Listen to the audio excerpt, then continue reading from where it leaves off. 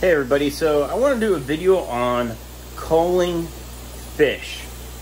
Now this is it's a necessity when you're line breeding fish, and specifically if you're doing like certain colors or patterns.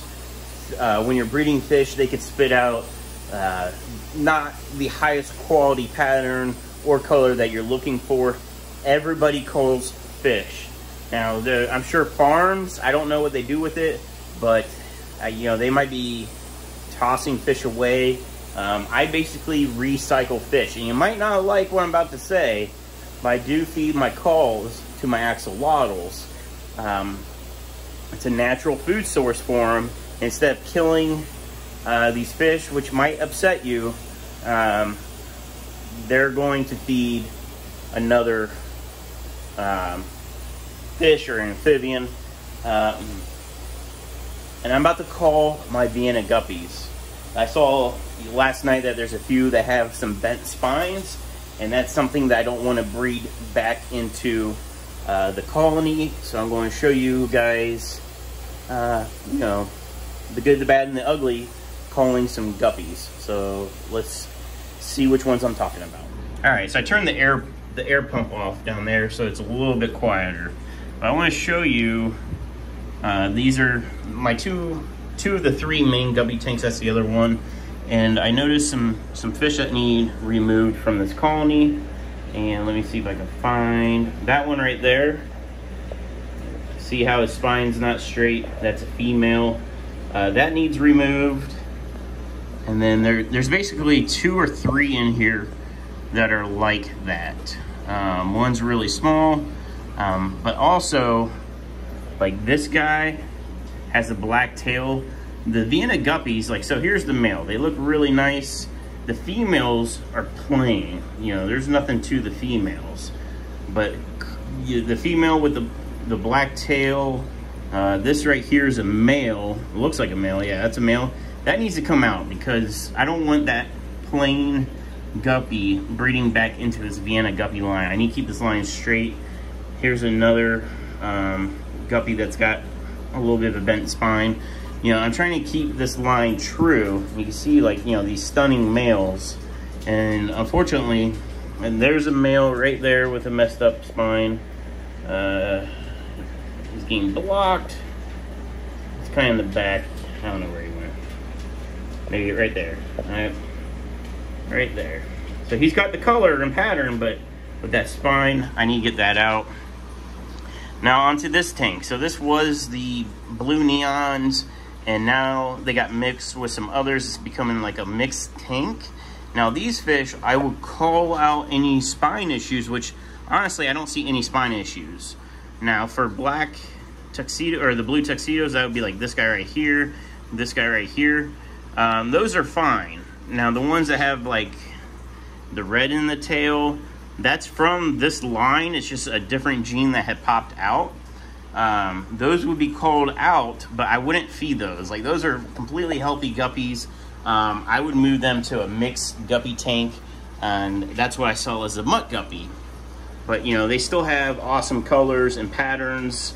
But that's how you basically call tanks. If I was trying to continue this tuxedo line, anything with red would have to come out. Because you don't want that red breeding back in, because then you're going to get more and more reds. And then if you're trying to do specific, like this guy up here is kind of like the Dumbo variety, Dumbo ear. You can see his fins are a lot bigger. Sorry about the focusing. That would be something that you would want to try to breed in if you're trying to do a Dumbo ear line. And then you would try to get, like, this guy's really bright blue. I would breed that. That would be my male breeder. I would put him with the females to continue the line. But this isn't a line I'm really trying to go after. I mixed that male with the green cobra females, and I'm getting some cool patterns and colors. But this is the main one. So this guy needs to come out just because of his pattern. And he's completely healthy, no bent spine issue. So I'm just going to pop him over to this tank and let this tank breed as it goes. But any fish in here that has a deformity is going to end up in the axolotl tank.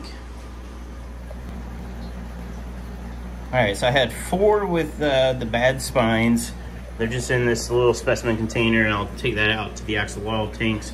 I caught 1 or 2 out that were not the correct pattern for the Vienna Guppies. They're over here.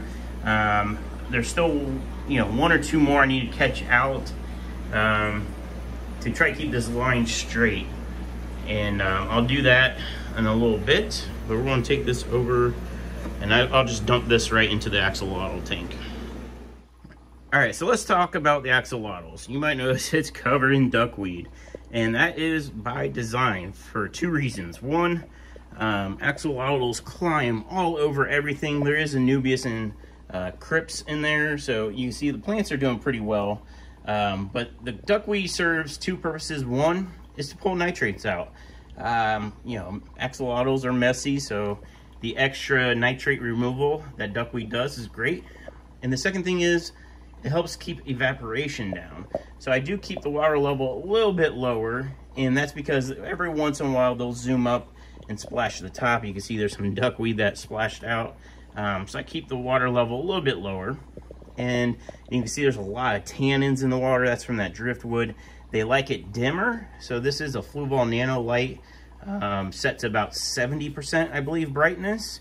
And then with all that duckweed, it keeps it darker. But I'm going to go ahead and just pour these guys in. There they go, and they'll eventually find their way to the axolotls. There is 2 in here. They're a breeding pair.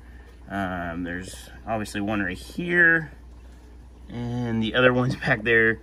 Get the reflection back there in the crypt. But these guys, I don't know how good their eyesight is, but if something, swims in front of them, they'll try to grab it.